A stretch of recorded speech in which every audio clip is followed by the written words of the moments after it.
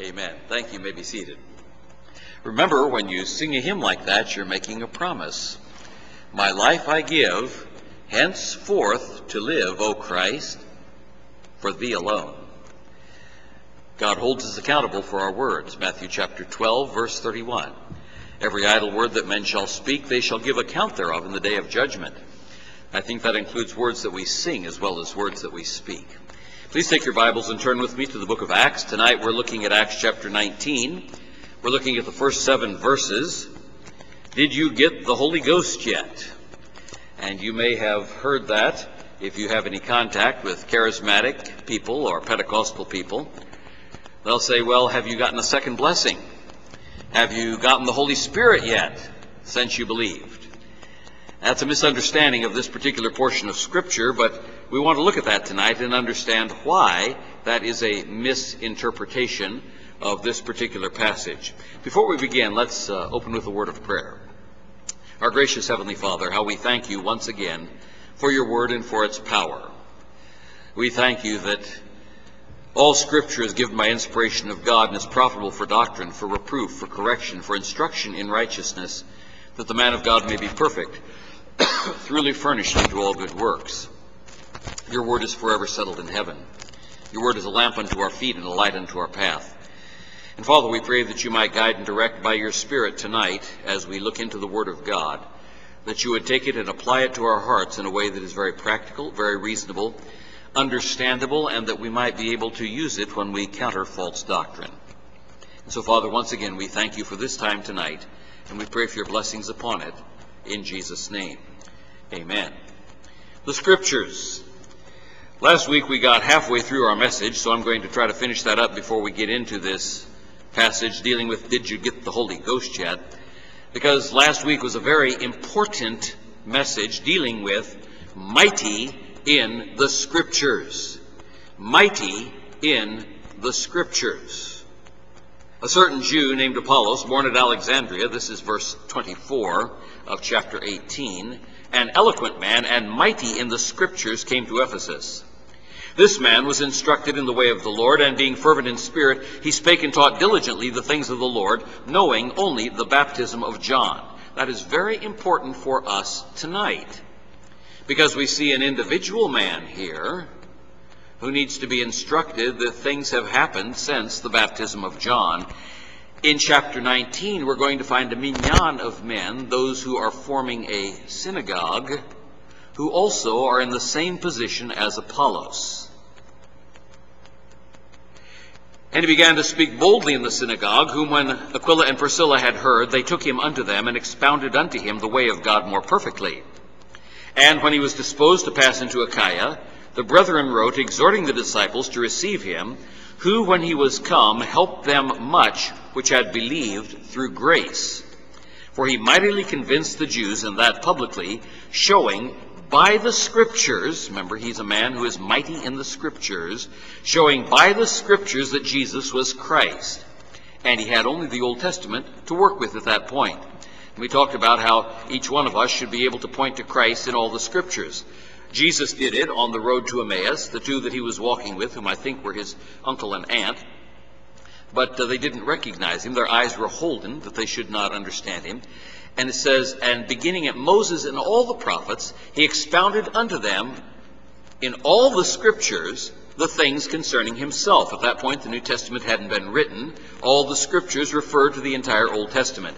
And you recall about a year ago, we went through every book of the Old Testament and saw the prophetic references in every book of the Old Testament to the Lord Jesus Christ. And so we find here is Apollos. Here's a man who knows his Old Testament very well, and he publicly shows by the Scriptures that Jesus was the Christ. We noticed several things last week which were striking disharmony.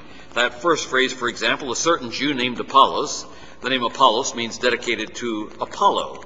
And we asked the question, how in the world did Jewish parents end up giving their little baby Jewish boy the name of a pagan Greek god? And we talked about who the god Apollo was, second highest in the Greek pantheon, son of Zeus, one who was not exactly moral. But as you look at all the descriptive things about him in Greek literature, you discover that what you've got is a counterfeit of a second person of the Trinity. And so here is a little baby boy who's given this pagan Greek god name, which is really a blasphemous name. He was the primary god of the oracle at Delphi, you recall. He was the god of Augustus Caesar, who attributed his victory over Antony and Cleopatra to Apollo. And we pointed out that this demonstrates that parents don't always give godly names to their children, even if they are believers. Names have meaning. Christian parents should always try to give names to their children that bring glory to God. Jesus had a name which is above every name, that at the name of Jesus every knee should bow, and things in heaven, things in earth, and things under the earth, and every tongue confess that Jesus Christ is Lord to the glory of God the Father. It's a name above every name, a name that means Jehovah is salvation, because in the Bible, names relate to character. They don't determine character, but they should reflect character, and for believers, reflect godly character for their children. And how thankful we are that we're going to be given a new name in heaven that brings glory to God. And we saw many, many passages in the book of Revelation last week where names are demonstrating the character of the individuals who are described in the text. The second phrase that we looked at last week was that phrase out of verse 24, which says he was born at Alexandria. And we saw that Alexandria was the center of the Gnostic cult that grew up in the church in the early centuries of church history. And many modern translations, in fact almost every one of them, is based on what is called the Alexandrian text type, because Alexandria was a center, an academic center, where this defective text type was found. It's different than the Textus Receptus, or the received text upon which the King James is based. And then we pointed out, and this is very important, that's why I think God included it in the text. He didn't have to tell us the guy's name. He didn't have to have had that baby be named by his parents that way. You know, God determines these things in advance. We serve a sovereign God. They could have chosen some other name, some very common, ordinary Jewish name. They didn't. But God is teaching us a principle here. Having him born at a particular place at a particular time, God is teaching us a principle. Just because a man or woman was born in or has a certain name or grew up in a place with a bad reputation does not necessarily mean that he or she is bad, but we all have prejudices. Jesus experienced that prejudice. We talked about him being Jesus of Nazareth, sort of like Jesus of Las Vegas. That would be sort of parallel to what we see today. Even in his death, his hometown was still part of his reputation. It was nailed to the cross. Jesus of Nazareth, King of the Jews. But it was no longer a shameful place and name by the time we got to the book of Acts. We looked at a number of places in Acts, and the Apostle Paul gladly calls him Jesus of Nazareth. We see that it's in Acts chapter 2, you men of Israel, hear these words, Jesus of Nazareth, a man approved of God. Your character can actually change the reputation of a place if you make a visible impact in that place. And I think that's a good lesson for all of us. Resurrected Christ referred to himself as Jesus of Nazareth. We saw that when he spoke to Paul in Acts chapter 22. We haven't even gotten that far in the book of Acts yet. And yet Jesus, when he appears to Paul, says, I am Jesus of Nazareth, whom thou persecutest. Paul is quoting Jesus on the road to Damascus in Acts chapter 9. And so Paul continues to refer to him in that way. We get to chapter 26, and Paul is giving his testimony, and he says, I verily thought with myself that I ought to do many things contrary to the name of Jesus of Nazareth. Now the next thing we learned about Apollos, an eloquent man, a man mighty in the Scriptures, came to Ephesus. Here's a man with a combination of natural gifts, spiritual gifts, divine direction, and divine appointments. And that's where we pick up tonight, Mighty in the Scriptures, Part 2. Because that phrase has some very powerful implications. That phrase about the Word of God, mighty in the Scriptures. The Word of God has implications concerning salvation. Let me just give you a couple of verses. 2 Timothy 3:15. And that from a child thou hast known the Holy Scriptures, which are able to make thee wise unto salvation through faith which is in Christ Jesus.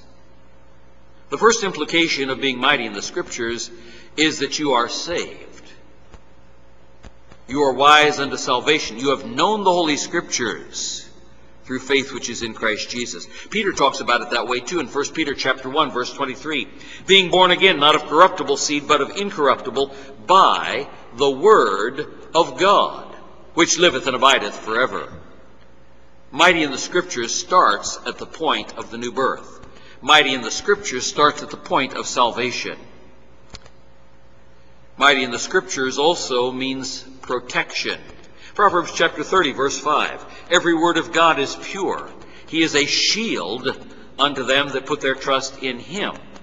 And as I mentioned this morning when we were talking about the divisions of Proverbs, I said, you know, Proverbs chapter 30, which introduces that final section of chapter 31, which is the prophecy that his mother taught him, rather than the Proverbs of Solomon, which we see in the first three divisions of the book of Proverbs.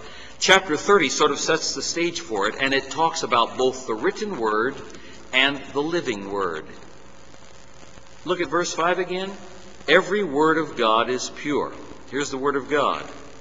But then it says, he is a shield unto them that put their trust in him. That's faith. Not it, but he. Every word of God is pure. He. That's the living word of God. That's the Lord Jesus Christ. And he's a shield. There's protection. The word of God also gives provision. Luke chapter 4, verse 4. Jesus answered him, saying, it is written that man shall not live by bread alone, but by every word of God. The word of God gives provision. The word of God gives spiritual growth. Luke 8:11. Now the parable is this. The seed is the word of God. And you know the rest of the parable. It grows up. The word of God gives spiritual growth. The word of God shows required obedience and a visible response. That is what you and I are to have when we come in contact with the word of God. Listen to what Jesus said in Luke chapter 8, verse 21. And then in chapter 11, verse 28. Required obedience and a visible response. And he answered and said unto them, my mother and my brethren are these which hear the word of God and do it. When we're dealing with the Scriptures, when we're dealing with the Word of God, God expects obedience and a visible response. Listen to what Jesus says in Luke 11:28. But he said, yea, rather, blessed are they that hear the Word of God and keep it. It's not enough to merely know the Word of God. To be mighty in the Scriptures, to be mighty in the Word of God, is to know it, to hear it, but also to do it. And to keep it. The Word of God, the Scriptures, gives us power over evil. A little bit later here in Acts chapter 19, we're going to see how at Ephesus there's a tremendous revival and an overwhelming overpowering of occultic activity, demonic activity, the burning of books, censorship, if you will. You know, it was rather interesting to me. I was going through a book that was dealing with the issue of law versus pornography, and how difficult it has been here in the United States for the legal system to even define pornography and be able to overcome pornography. And, you know, the Word of God is the thing that overcomes evil. And it was not just the pornographers who were defending pornography. You know who was defending pornography in multiple different legal cases? It was the librarians.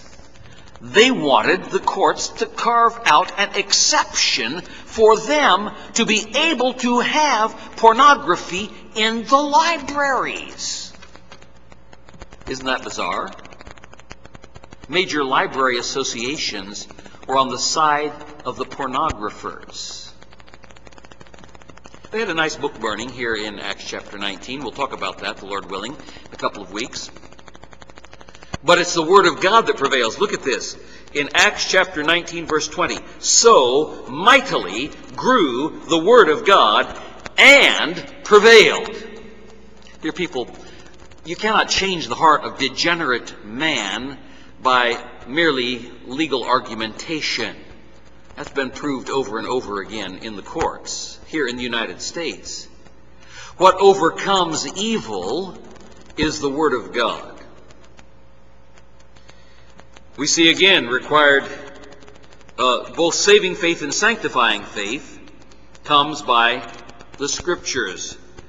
mighty in the Scriptures is not just the point of salvation, but it is also the point in which we are sanctified. Romans chapter 10, verse 17. So then faith cometh by hearing, and hearing by the word of God. And he goes on and talks about the Christian life. Spiritual victory in warfare against the devil is based upon the Scriptures.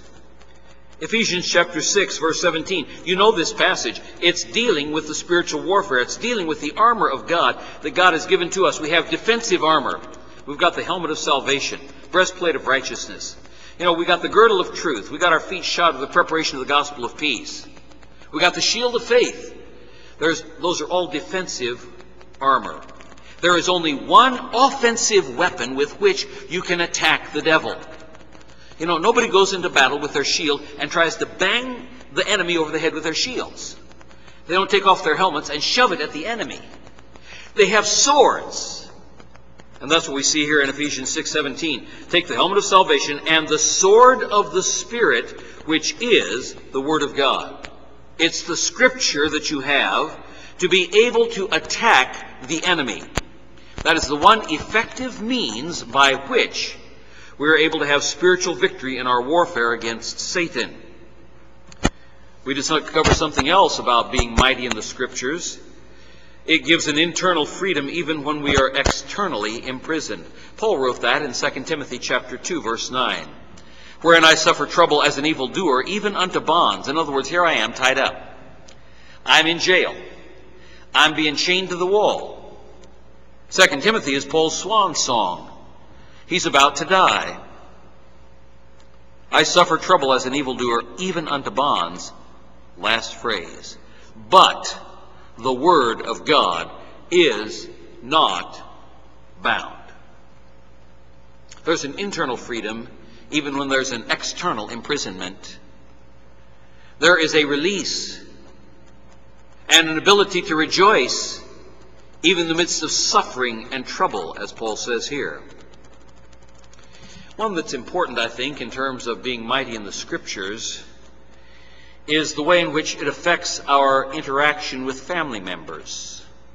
Family responsibility, because others in the family are watching. Paul writes this to women, but it applies across the board. Titus chapter 2, verse 5. Speaking about the godly woman, he says that she's to be discreet, chaste. That's morally pure. Keepers at home, homemakers. Good, obedient to their own husbands. Boy, I tell you, that's one that doesn't get preached very much today. And certainly when it is, people don't like to hear it. Obedience? That's what it says. Obedient to their own husbands. Do you know why? Here's why they don't like it, and here's why Satan pushes so hard for women to be in rebellion. Last phrase. That the word of God be not blasphemed. You see, obedience to the Scripture stops the mouths of the gainsayers. The demonstration of a changed life because of the Word of God stops the mouths of those who would criticize Christ. To be discreet, chaste, keepers at home, good, obedient to their own husbands, that the word of God be not blasphemed. It's not just a matter of, well, she's a Christian, not a very good Christian, we'll criticize her. No, what happens is the word of God gets blasphemed. Being mighty in the Scriptures does not mean that you are a person who causes blasphemy against the Scriptures. Being mighty in the Scriptures also gives us a reality check or a touchstone for our own spiritual condition. Hebrews 4:12. It's a reality check, folks, for us to wake up. For the Word of God is quick. That means alive and powerful and sharper than any two-edged sword, piercing even to the dividing asunder.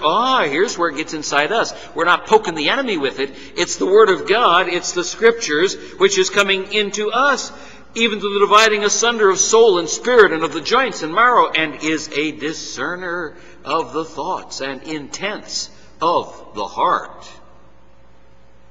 The Word of God gives us a reality check.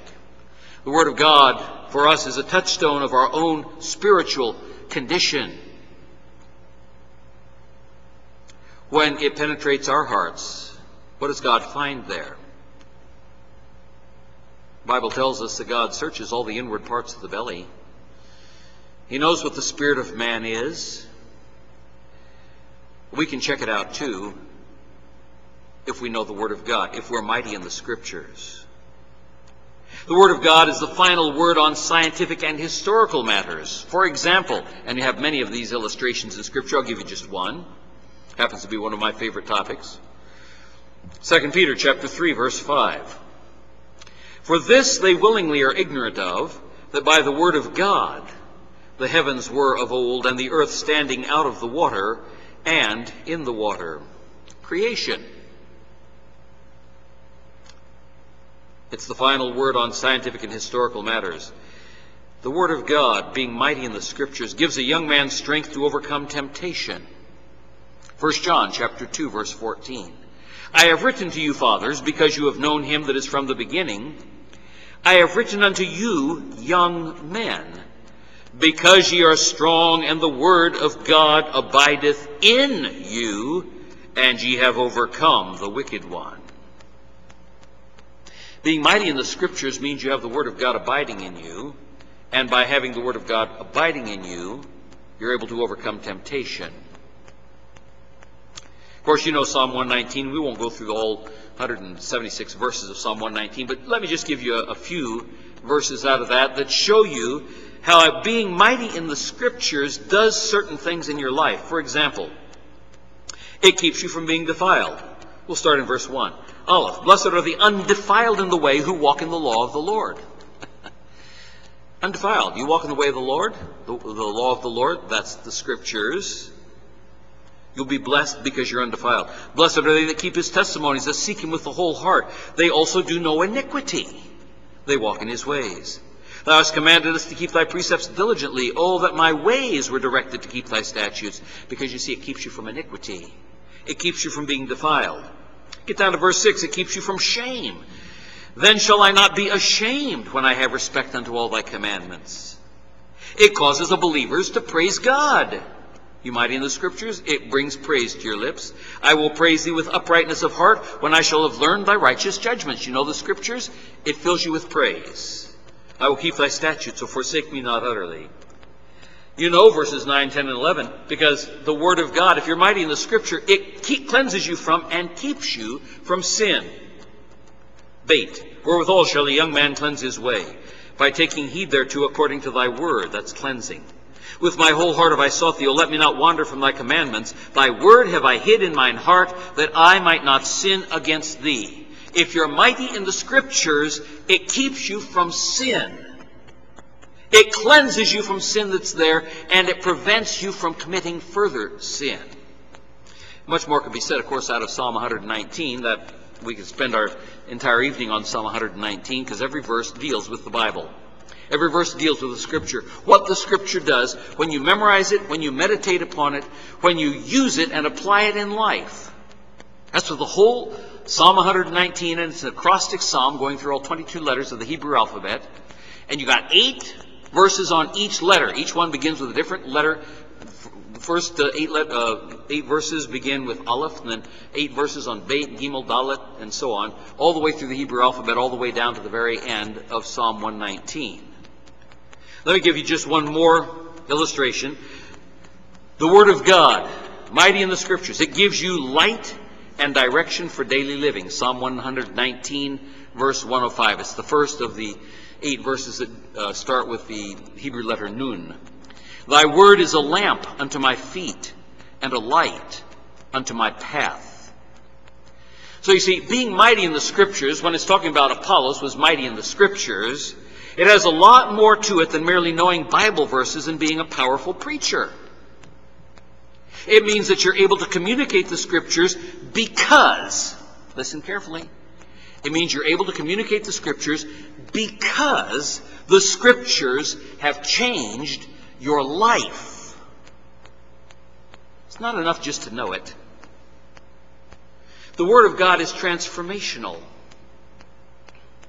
That's what Paul tells us in Romans chapter 12, verses 1 and 2. The Word of God is transformational.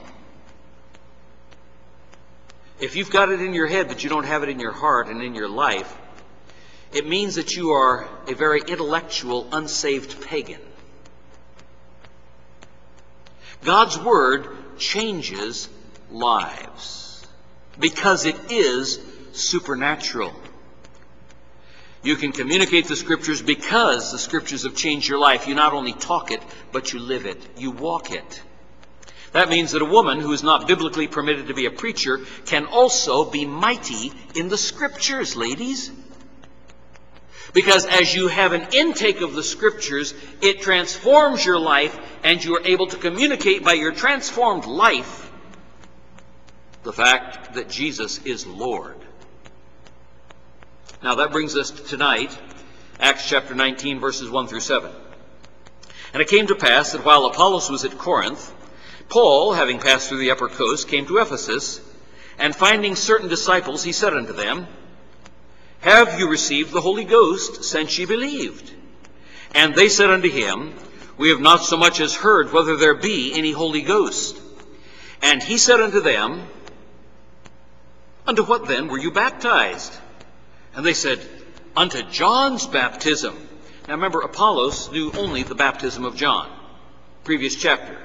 So that's our introduction to what's happening here.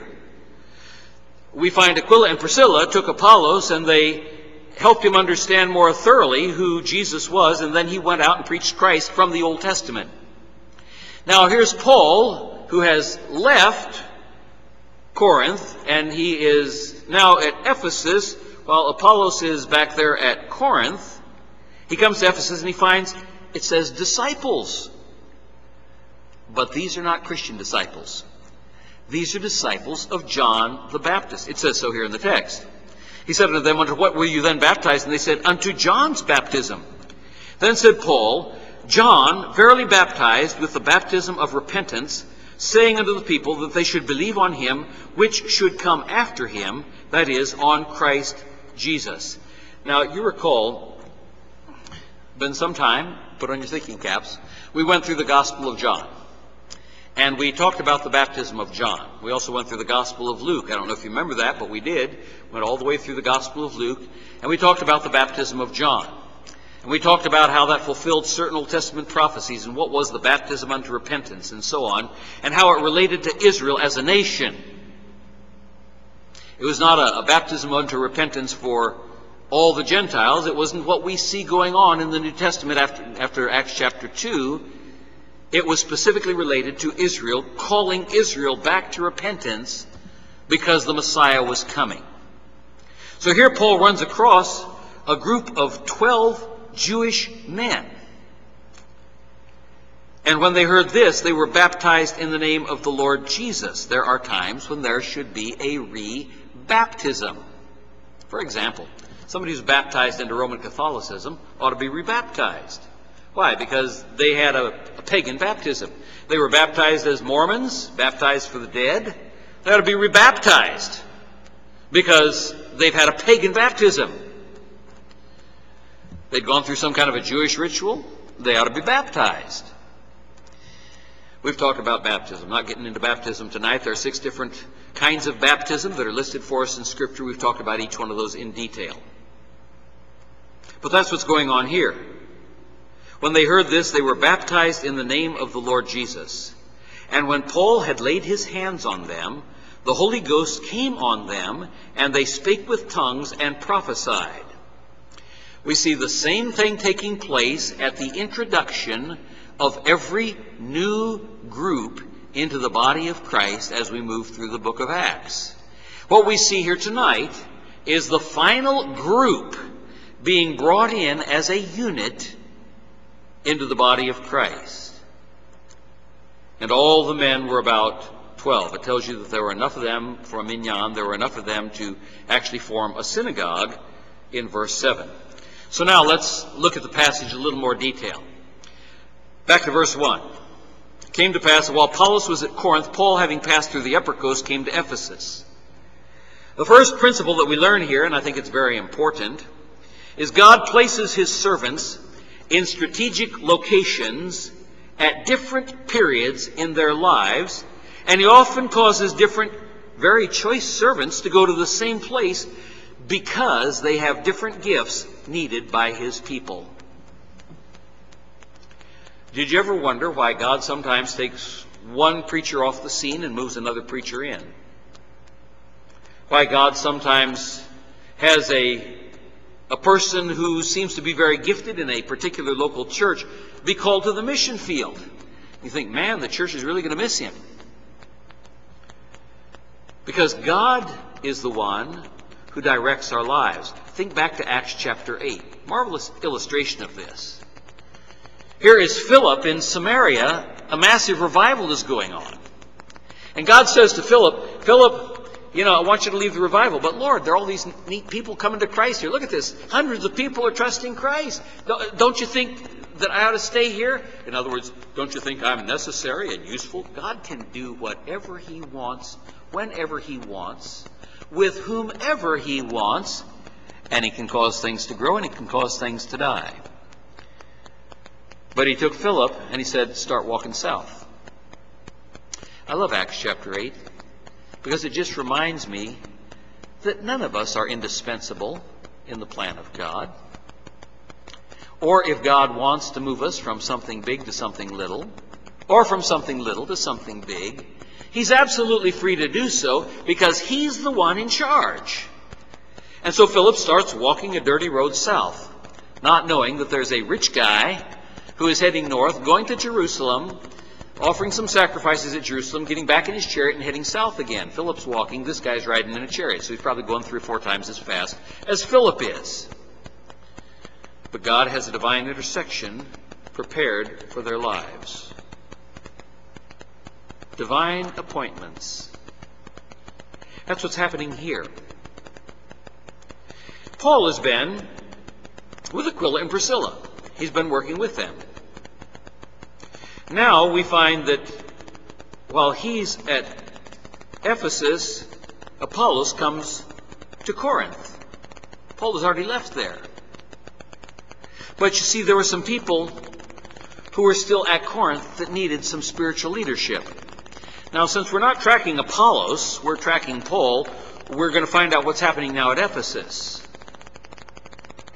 But God can put his servants in strategic locations at different periods in their lives, and often causes those different choice servants to go to the same places because they have different gifts that are needed by God's people in those locations. Also, he's discovered something else in verse 1.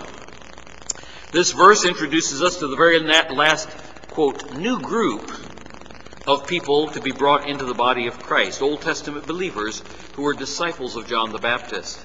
They're brought in as a group, not as just an individual, but as a group of people. And so they manifest as a group all of the key elements that you saw in Acts chapter 2, Acts chapter 8, and Acts chapter 10. Verse 2. Now here's our important verse for tonight. Verse 2 is a key verse for a very serious charismatic misinterpretation.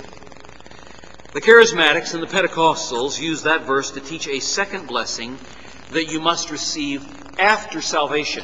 They tell you that what you see here is not something that happens at the moment of salvation, but you have to get a second blessing. And so they hold these special revivals, and they have people come forward and they put their hands on them and they slay them in the spirit and they knock them over backwards, and people are there to catch them, and for the women they throw a blanket over them for modesty. I mean, all kinds of stuff. And they do holy laughter and holy barking and speaking in tongues and rolling in the aisles and, the second blessing stuff. That's not what's going on here in this passage. They claim this is a second blessing after salvation and that it is normative. It is not normative, what we see going on here.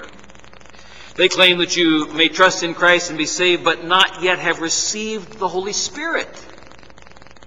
And that's wrong for several different reasons. First, in this dispensation, you cannot be saved without having the Holy Spirit. It says so in the New Testament. Receiving the 31 automatic works, and we've talked about those, the 31 automatic works of the Holy Spirit at the moment of salvation is a package deal. When you trust Christ, the Holy Spirit does 31 distinct and different things, like filling and sealing, and you don't grieve the Holy Spirit of God, whereby you're sealed unto the day of redemption. You're placed into the body of Christ. That's the baptism of the Holy Spirit, and we've talked about that in detail. It's a package deal. And that includes receiving the permanently indwelling Holy Spirit. We know that from the Scriptures.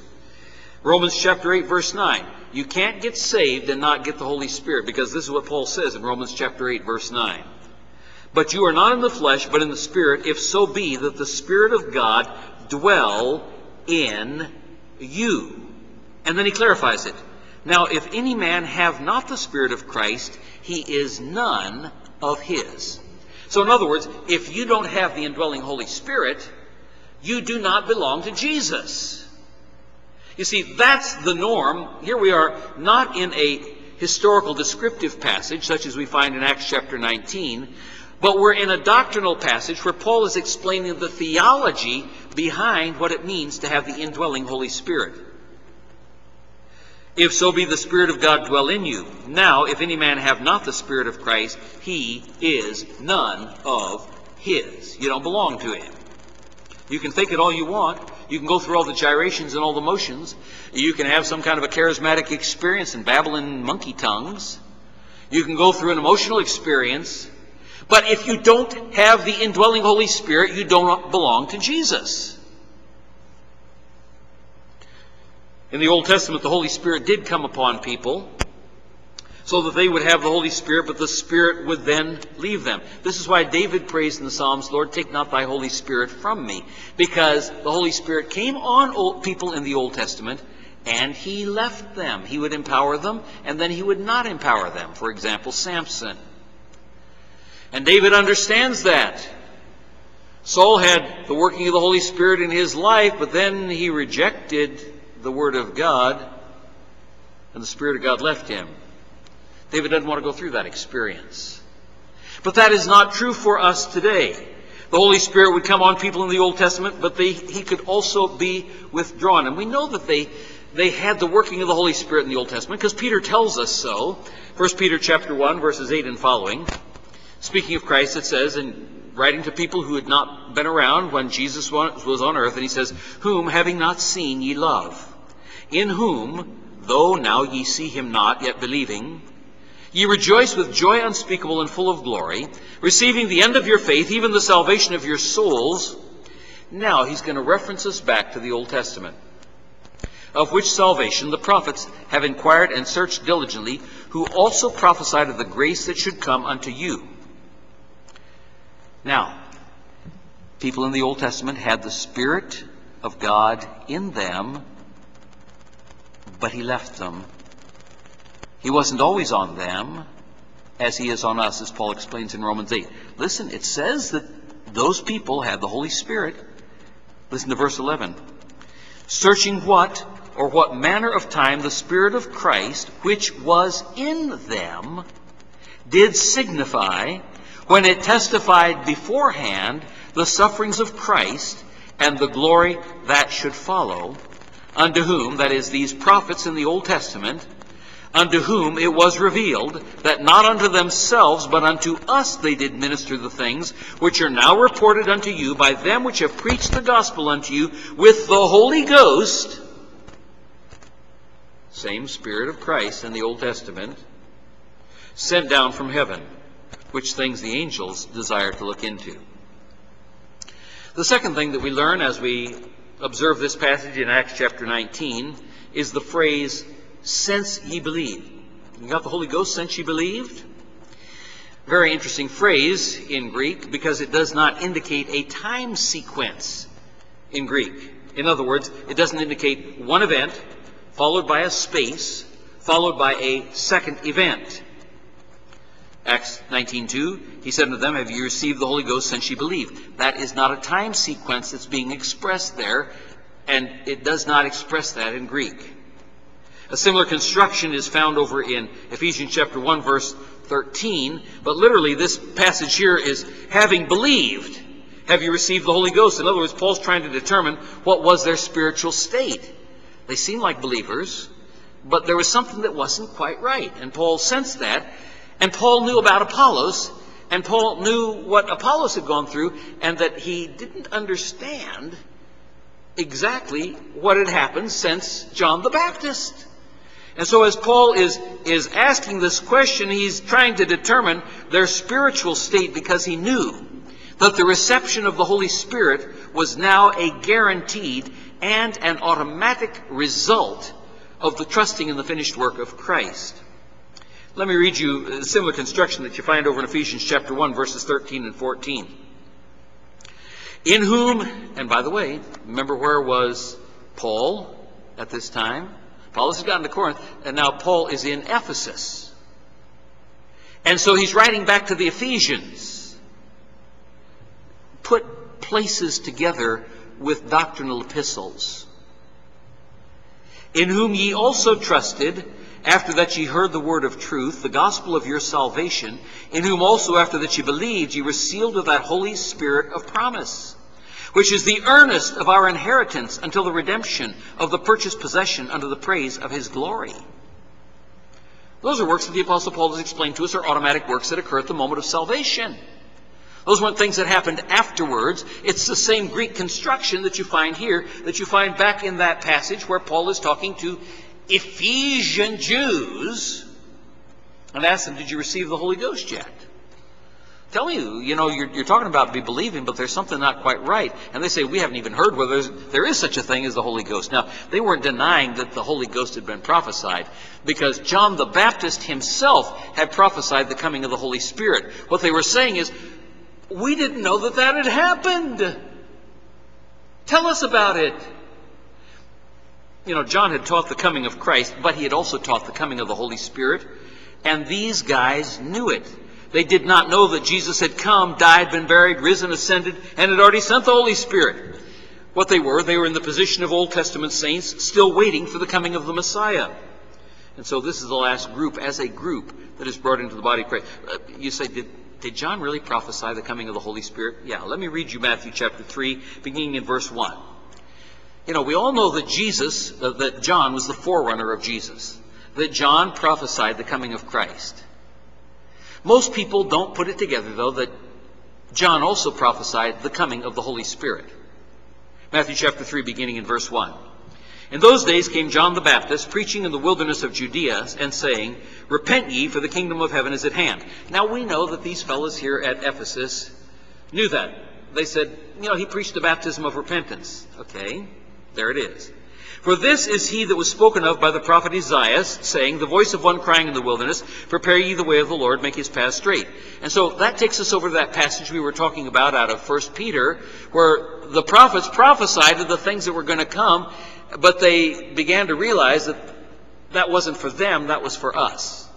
Those are the passages we just read out of 1 Peter chapter 1. And the same John had his raiment, this is verse 4, Matthew 3, the same John had his raiment of camel's hair, and a leathern girdle about his loins, and his meat was locusts and wild honey. Then went out to him Jerusalem, and all Judea, and all the region round about Jordan, and were baptized of him in Jordan, confessing their sins. Baptism of repentance, they're confessing their sins. It's Israel getting right with God. They're coming out of, Judea, and coming out of Jerusalem. These are Jews that are coming to John's baptism.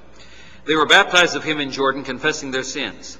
But when he saw many of the Pharisees and Sadducees come to his baptism, he said unto them, O generation of vipers, who hath warned you to flee from the wrath to come?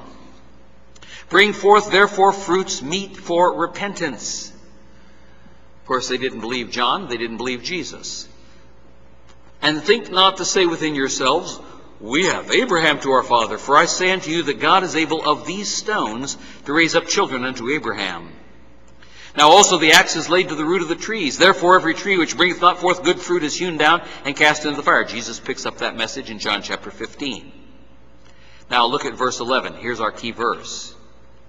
I indeed baptize you with water unto repentance, but he that cometh after me is mightier than I, whose shoes I am not worthy to bear, and we all know that's Jesus. Look at the last phrase. John prophesied the coming of the Holy Spirit.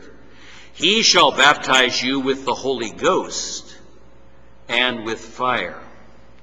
So the disciples in John chapter 19, the disciples of John, were not denying that there was a Holy Spirit. They were not saying they did not know that a Holy Spirit was going to come. They knew John's message. It's they did not know that this had already happened, that the Messiah had already come, that the Messiah had already died, that the Messiah had already risen, that the Messiah had already ascended, that the Messiah had done as John prophesied. He shall baptize you with the Holy Ghost and with fire, whose fan is in his hand, and he will thoroughly purge his floor and gather his wheat into the garner, but he will burn up the chaff with unquenchable fire. Which takes you back to what John said to the Pharisees and Sadducees, you generation of vipers, who's warned you to flee from the wrath to come. They understood the message of John. They understood that there was a coming Messiah. They understood there was a Holy Ghost. They understood that there was a coming judgment. What they didn't see was that which Paul calls a mystery in Ephesians chapter 3. What they didn't see was that God was going to bring in all these different groups, and we see the 4 different groups coming in as we move through the book of Acts, and they're the last ones. You know, we think God should do things differently. We think, oh, the disciples of John the Baptist, that really should have been the first group to come in. We should have had Acts 19 before Acts chapter 2. God didn't do it that way. We find revival in the temple on the day of Pentecost with people who were not followers of John the Baptist. And then we find the Samaritan revival, and we find the Ethiopian eunuch in chapter 8. And then we find the Gentiles in chapter 10. And finally, down to chapter 19, it takes us all the way back to the ministry of John the Baptist. What an incredible difference than the way perhaps we would have done it. They saw that judgment was coming. He will gather his wheat into the garner, but he will burn up the chaff with unquenchable fire. But what they did not understand was that there would be this parenthesis, if you will, this age of grace that was inserted into the middle between the first coming of Christ, which is a period of not only national repentance, but of gathering people from all over the earth, and then at some point, a second coming of Christ, whereby he would burn up the chaff with the unquenchable fire. Important distinction, because otherwise you don't understand. If you take the charismatic interpretation, it destroys prophecy. If you take charismatic interpretation, it moves you out of sound doctrine into an area that opens you up both to emotionalism and to demonic activity. And that was a very important issue at Ephesus, as we're going to see as we move toward the end of Acts chapter 19, where there was an incredible occultic movement and demonic activity going on in Ephesus. But the Word of God, remember, mighty in the Scriptures, what we looked at the very first part of this message, mighty in the Scriptures, the Word of God prevailed. That, folks, is where it's at. Not emotionalism, not misinterpretation of Scripture, not pushing an agenda, but being mighty in the Scriptures, because in the end, the Word of God will prevail. Our gracious Heavenly Father, again, we thank you for your Word and for its power. We thank you for this portion of text which reminds us that it is the Word of God that prevails, and that every one of us is called to be mighty in the Scriptures. That we don't have to go into the extremes of the charismatic movement, the Pentecostal movement, which has pushed into the ecumenical movement and is drawing together not only Roman Catholics and Protestants, but all kinds of cultic groups as well, because they have the same experience, but they don't have the Word of God. They're tied together by the demonic bond that gets them involved in something that is contrary to your Word. Father, we pray that you will make us men and women who are mighty in the Scriptures, because it is the Word of God that grows mightily. It is the Word of God that prevails. We pray these things in Jesus' name and for his sake. Amen. Our closing hymn for tonight is number 540, My Hope is in the Lord who